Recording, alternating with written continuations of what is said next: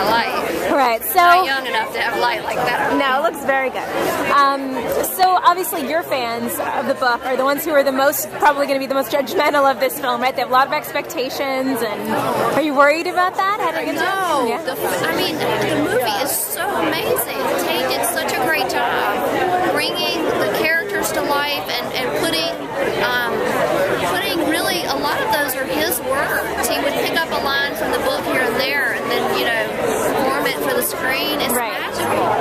And I know that you, from the beginning, were like, Tate is doing this, no one else is doing this. It's so rare in Hollywood that someone's that loyal. Well, look, hang on now. It wasn't that easy for us to strike this deal. Oh, really? In the beginning, everybody in my life was saying, you can't give this to Tate. I mean, he's made a short film and one full length that nobody would see. Yeah. It's really good. And so I had probably 5 major advisors in my life saying no.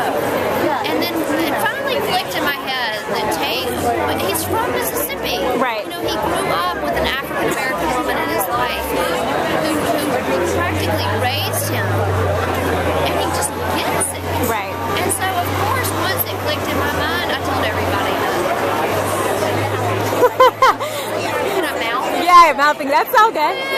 Were there was there a moment where you really thought, okay, I can't, and I love my friend, but I really, if I want to make this movie happen, I should go with someone more well-known or whatever? I was getting pushed to go in a different direction for about a month, and it just didn't feel right. I needed this to be told by another Mississippian. So I just cooled it, and I didn't commit to anybody, and then really, like 4 weeks later, Tate and I talked, and I was like, you know what, it's yours. You take it. And you know, more than that, I told him it was his problem. I didn't write the screenplay. He adapted it so beautifully. He directed it, and it was such a relief to hand that over to him. And now that the reviews are coming out so positively, is it, you know, you must feel a sense of redemption that you took the risk, you stuck with him, and yeah. He is.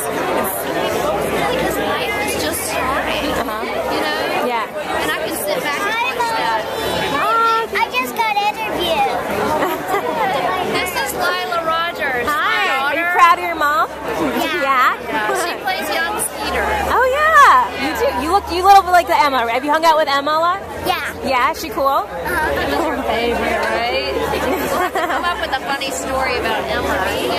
All right. Well, you guys have fun tonight. Thank you.